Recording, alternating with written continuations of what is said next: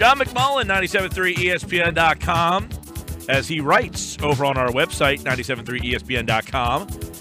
The NFL Draft has a new home. We'll get into that in just a second. Not a whole heck of a lot of Eagles stuff today. We'll dive into some of the Eagles news that there is out there. Also, a lot of the NFL news and notes. Don't forget, you can check out John, his national column, FanRag Sports NFL, and follow him on Twitter at JFMcMullen on Twitter. And he joins us each and every day at this time on 97.3 ESPN. John, so looks like the NFL Draft has a new home, and of all the places it could go to, if you're going to leave Philadelphia, you can't turn your back on Philly and go to Dallas. Well, yeah, I mean, this has been rumored for a while. It's kind of one of those things that was a wink-wink behind the scenes, and it was confirmed today that the Cowboys and Dallas will be hosting the draft at AT&T Stadium. You know, this is what the NFL envisioned by sort of taking this on the road and having a mini Super Bowl type of thing where cities would bid for it and it would move around from year to year. Took it out of New York. They spent 2 years in Chicago. So I think some people looked at that and said maybe Philadelphia had a chance because they did such a wonderful job. And they'll get it again because of the job they did. But the league would prefer to move it around, and that's sort of a nod towards this. And I say to the city of Philadelphia, you know, look at the bright side and the fact that there's no way Dallas can live up to what Philadelphia did this year. Brought a lot of money into the city. How about the job they did with that? You said it could be coming back, but I know Jeffrey Lurie has wanted a Super Bowl. The way they handled the draft, do you think that would give them any shot down the road for a Super Bowl, or not having an indoor stadium really precludes them from being a legitimate Super Bowl host? Yeah, Jeffrey kind of talked about that last time he spoke. I think it was a little underreported because there were so many more controversial issues. But, you know, he did not sound very optimistic as far as getting a Super Bowl. The NFL does it, and they did it in New York a couple of years ago in an open-air stadium. It's in Minneapolis this year, but obviously they have a brand-new stadium that's indoors. I think if it was indoors, they'd have a better chance, no question about that. I think they kind of missed out. I think maybe the first 4 or 5 years, Lincoln Financial Field was open and it was new and it was state-of-the-art. I think there would have been a better opportunity at that point. It's going to be really, really difficult for Philadelphia to ever get a Super Bowl. It's in Minnesota this year, by the way, and they got the brand-new stadium there. I know it seems like they just got a new stadium, but we see these new stadiums all over the place. Do you think that Lincoln Financial Field has what's the shelf life on that place?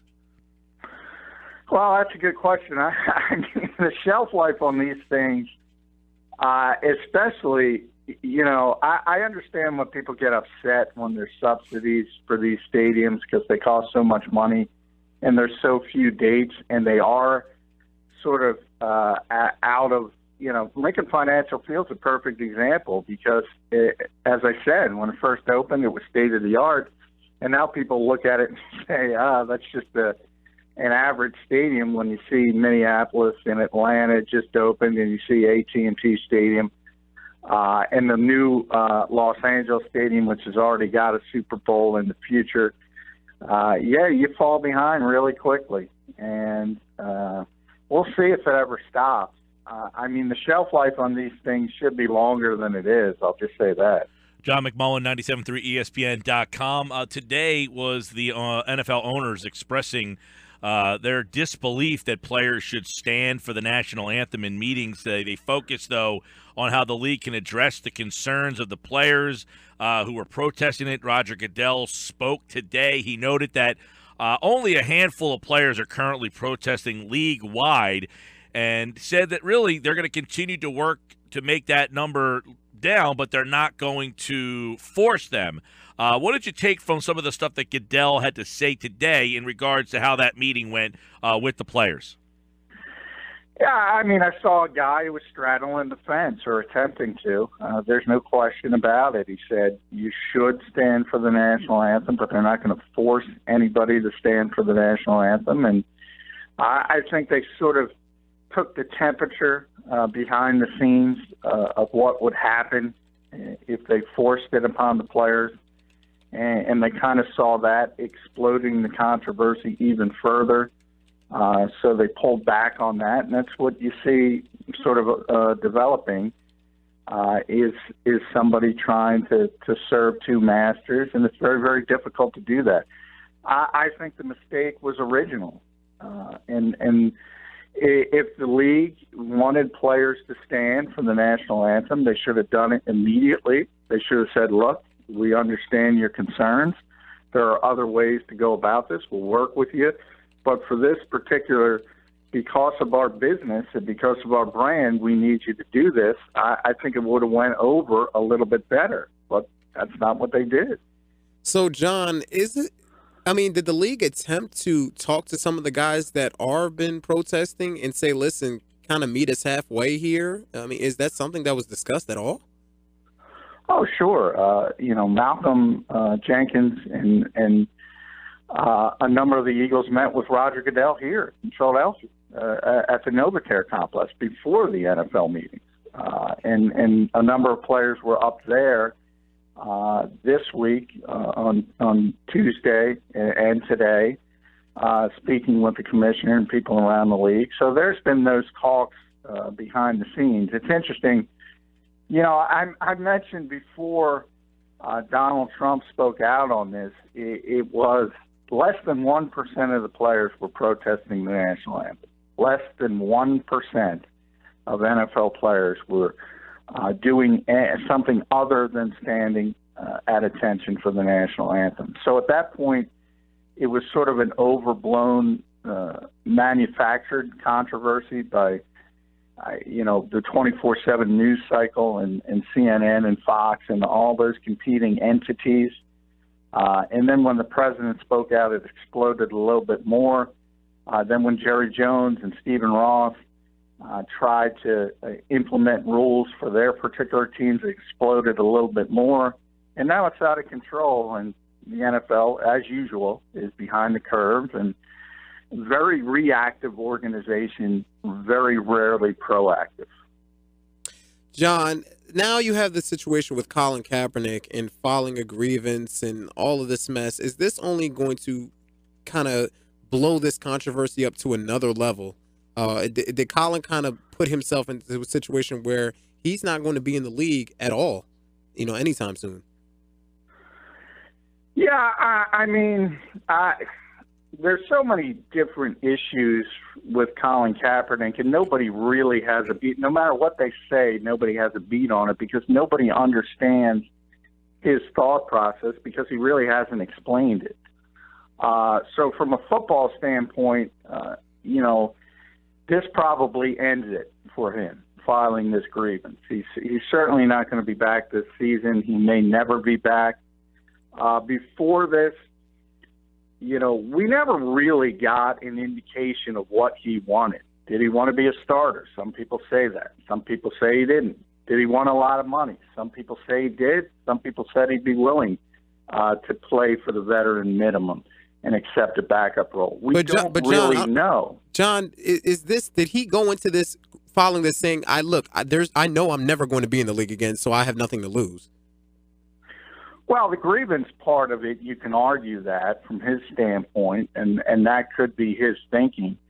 I never believe that. I think he had workouts before Seattle, probably the closest to where would have been a fit for him to play again. I think as the injuries started to pile up, there would have been opportunities for him down the line. But, yeah, from his standpoint, he could certainly think that. I think a lot of people have sort of put that into his head that he's being banned from this league. I don't think there's any question about that. And I think on a personal level, he probably believes that. I'm talking to Jeffrey Lurie himself, who's, as I constantly point out, is a very progressive guy, explained when I asked the question, explained that's just not how this league works. nobody from Park Avenue is telling Jeffrey Lurie not to sign Colin Kaepernick. It just didn't happen. And there are a number of teams, I think, that would have been desirous to have him play in certain situations. But then the ancillary stuff comes into it, and that has certainly made it more difficult for him. So from his standpoint, yes, I believe he thinks he's banned from this league. Yeah, and obviously, as we've talked about, that it is very hard to prove collusion.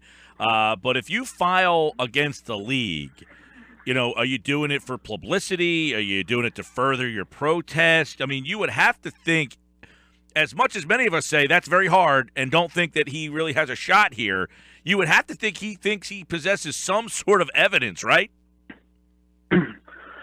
I can't say he doesn't, because I don't have access to it. And that you would benefit by an arbitrator being outside of the NFL circles here. Yeah, I mean, it's very unlikely that he has any, there's not going to be any smoking gun as far as a memo. And I think Mark Geragos, as a lawyer, is a very high-profile guy, has had a lot of high-profile cases, everything from murder cases down to anything involving Hollywood. Right. He's very, smart in these types of things. And he pointed out his original thing, even the intimation of collusion can indicate collusion. I think that speaks volume.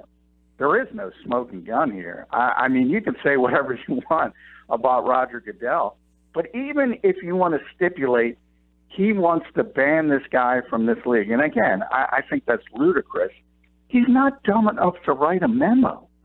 And as I always point out with conspiracy theorists, you have to look at the conspiracy. You have to really and say, okay, perhaps Jerry Jones, perhaps Robert Kraft, and their politics that lean right, maybe they would be on board with something like that. But why would Jeffrey Lurie? Why would Jed York? Why would Paul Allen, who are tremendously progressive in their politics, why would they be on board with that? It just doesn't make sense at a base level. John, I've been on Colin's side for a lot of this whole situation. But this it doesn't make sense to me, because when you look at it, if he wins this, I mean, a judge can't rule you to go back into the NFL. He can't make these owners sign you. The more I look at this, the more I'm thinking, okay, he's just decided that his football career is over and he's trying to do it for pride or whatever the case may be. Because if this was strictly football, this is just something you don't do. No, I think he's doing it for legacy purposes, and I think his hope is, if he wins this case, the entire collective bargaining agreement would be overturned, and then he would become this almost legendary figure in league annals. But it's just, it's an unwinnable case. It's an unwinnable grievance. And I think a lot of people, the casual fans say, and I talked about this with Mike a lot, they'll say, well, he's one of the best 64 quarterbacks in the world. And he is. There's no question about that. But they assume just because of that it's collusion, that he should have a job.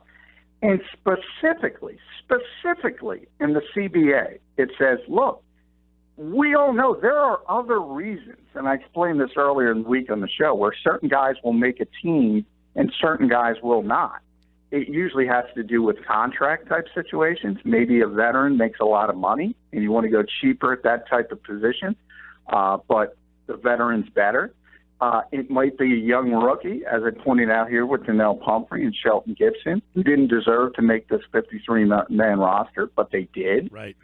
But as I pointed out, Bryce Treggs isn't arguing collusion. That's just part of football. So you can't argue that Jerry Jones doesn't want to sign Colin Kaepernick because he kneeled during the national anthem.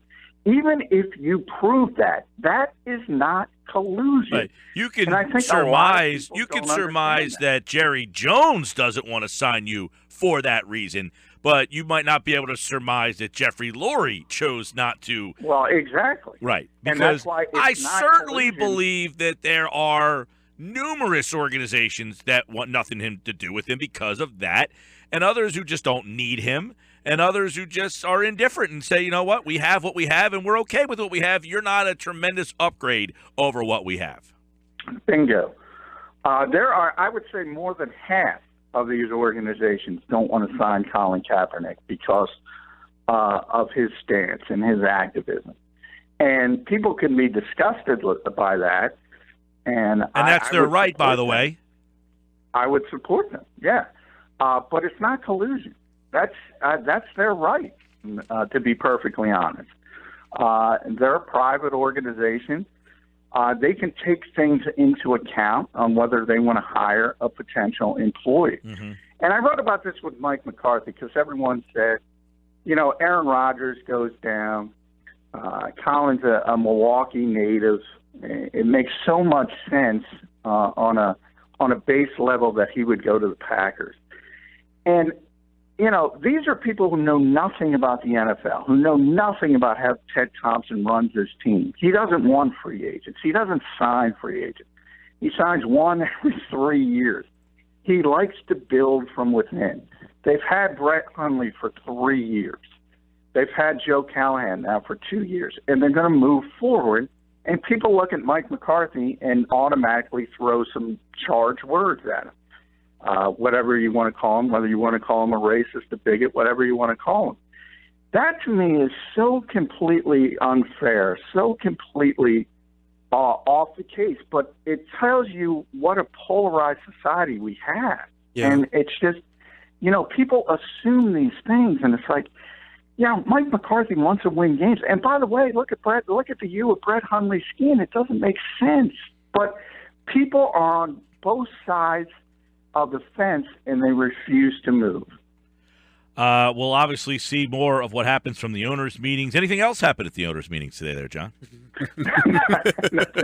Nothing that generated any media interest. And certainly, I think from a business standpoint, the larger concern is television ratings, and they continue to go down 7% at this stage. And I think a lot of people were hopeful that the presidential election was the reason the ratings were going down, but they continue to go down, and a lot of people are tying that. Right. 7% they're down this year? 7%, yeah. And by the way, I think it has nothing to do with protests. I think it has to do with TV in general. SEC ratings on CBS are down 30%. That's just, people aren't watching as much TV the NFL is hurting its own product. We're just talking off the air. Everybody watches the Red Zone. I don't, but a lot of people do. I mean, the fact that the NFL puts that on hurts their own product. Yeah. Yeah. Red Zone is one of those things. Again, you're trying to serve so many masters because there's so many fantasy football players that enjoy Red Zone. And, it's difficult. I think you have a whole generation. And I say with baseball even more. If you want to watch, I have so many friends who want to watch the American League Championship Series, and nobody has FS1. It's like, if you're Major League Baseball, and hey, somebody gives you the check, you say, "Great, we're going to take it to the bank, and we're smiling ear to ear." But if people can't see your product, and then they also have, because I think a younger generation, to be honest, has a shorter attention span. They have a very difficult time sitting for a 3-hour NFL game, never mind a four-hour baseball playoff game. I think that enters into it as well. He's John McMullen. You can follow him on Twitter at JFMcMullen. And, of course, check out his national column at FanRag Sports NFL and all his Eagles coverage at 97.3 ESPN.com. Tomorrow we'll have plenty more on the Eagles and the Redskins as they get ready for their Monday Nighter. And, of course, every day here on the Sports Bash 97.3 ESPN and the new 97.3 ESPN.com app. Thank you, John. Thanks, John. Hey, thank you, guys.